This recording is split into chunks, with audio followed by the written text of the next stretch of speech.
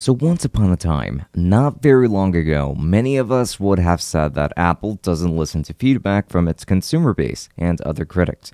I mean, their computers remained very stagnant in many ways with every yearly release until people started to take Windows laptops more seriously. People started to switch over to Windows, is what I mean, since we were still getting a fantastic build, a thin design, and our reports that we need. But while we still don't get USB-A ports or SD cards when it comes to our MacBooks, at the very least at this range, we do get fantastic performance and everything else that I talked about earlier. So this is the M2 MacBook Air. Is this the best Ultrabook of 2022? Well, let's dive right in.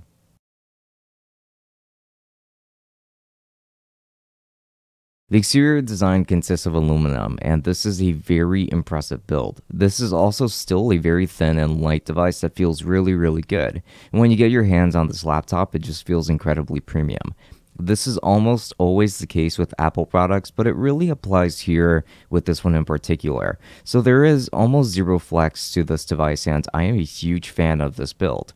On the right, you're going to get a headphone jack. On the left, you're going to get a MagSafe charging connector and two Thunderbolt 4 ports, which double as USB-C ports too.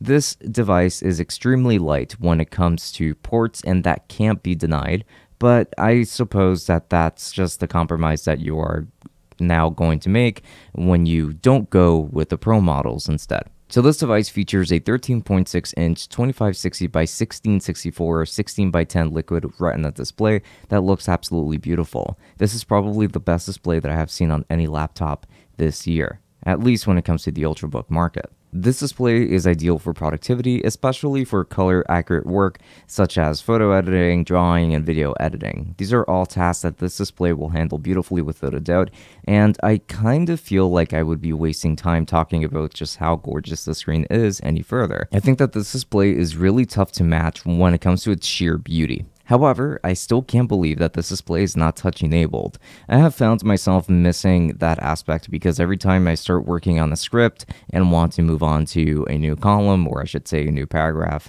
or just when I'm watching content on this display, I find myself tapping the screen to no avail. This is still missing, and at this stage, that's not okay. I would like to see touch support for this display in the future, but only God knows when that will happen, if at all. Now, the keyboard and trackpad combo on this device is hard to match. The keyboard itself is very good, and it's got a minimal amount of travel, but it's certainly great for typing for long periods of time. I think that many people will enjoy the keyboard for typing, and there isn't really too much more to say about that, considering that this is a great one. But I'm going to be in the minority here and say that I do miss the old super tactile switches that they had before that almost everyone else disliked.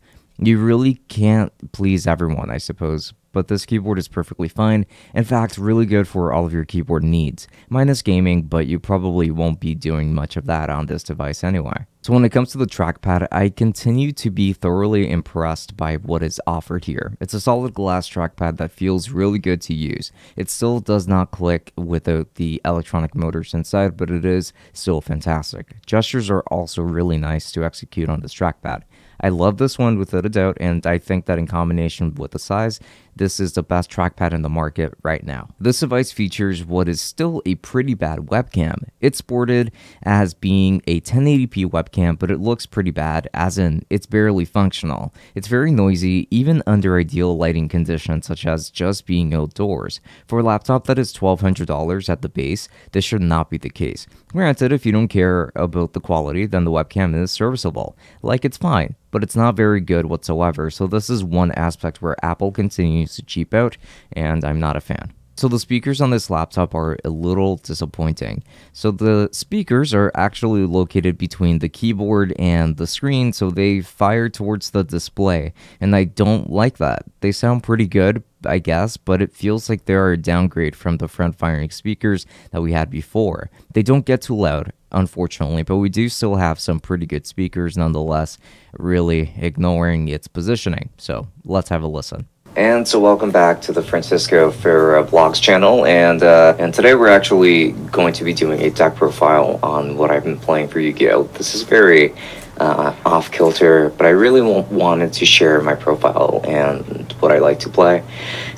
So This device features an Apple M2 chip, which is an octa-core chip with a built-in GPU, so it's not dedicated, but it is integrated graphics. 8GB of RAM at the base, which is what I'm running on, and 256GB of SSD storage, and a 52.6 watt-hour battery. Now, I do wish that for this price, we still got 16GB of RAM, but unfortunately, we're just going to have to handle with the 8 gigs, and 8 gigs is pretty alright. Let's talk about performance in video editing, and here I use DaVinci Resolve since I love the software and I don't own a copy of Final Cut Pro. But it doesn't matter too much because performance in the timeline is superb with 4K footage. I was able to edit a deck profile that I did recently on this MacBook and have zero complaints regarding the actual performance. I was editing very comfortably on this MacBook, same as I would on my iPad Pro, which only has the M1 chip, so that's worth noting. You should be able to edit quite a bit here if you want to, though render times will be pretty slow here. It took about 30 minutes to render this 22-minute video, and while that's not too alarming to people, I think it's still worth mentioning. Either way, I enjoyed editing on this machine as is. Now let's talk about gaming performance. So just because I really wanted to see if a MacBook is now a decent gaming machine, but the truth is that due to compatibility issues, this device is not suitable for gaming at all.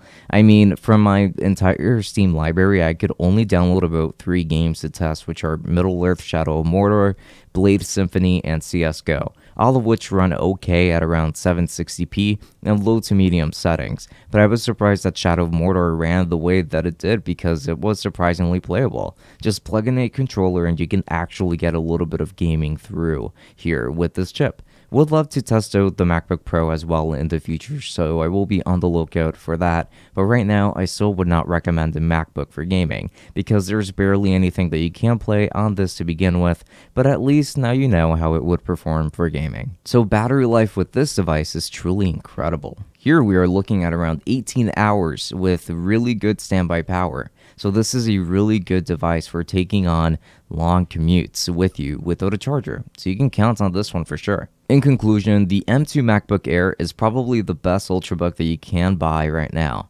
The M2 chip is pretty insane when it comes to productivity, which is exactly what you should get a Mac for.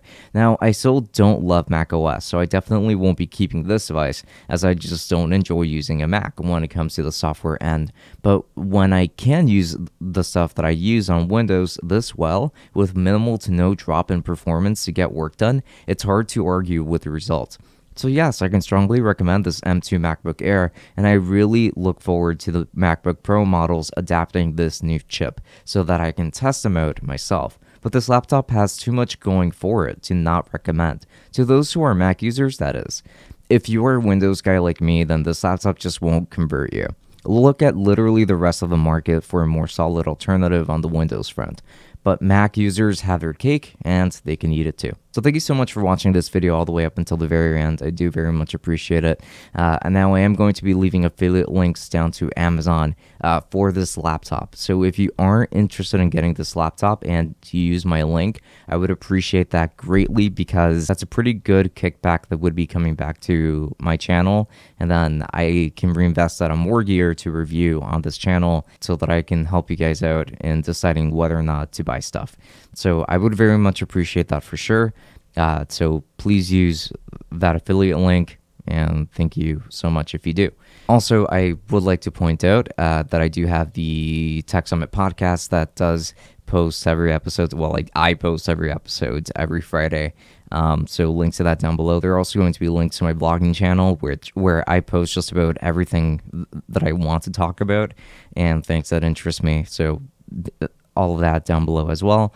And I also like to stream on Twitch every Wednesday and Thursday at 8 p.m. Eastern Time, but you will most likely catch me streaming earlier than that since I've been doing that a lot. And also, I do have an Instagram where you can follow me, so please make sure to follow me there too. So yeah, links to everything down below. But with that said, this has been Francisco from Tech Summit.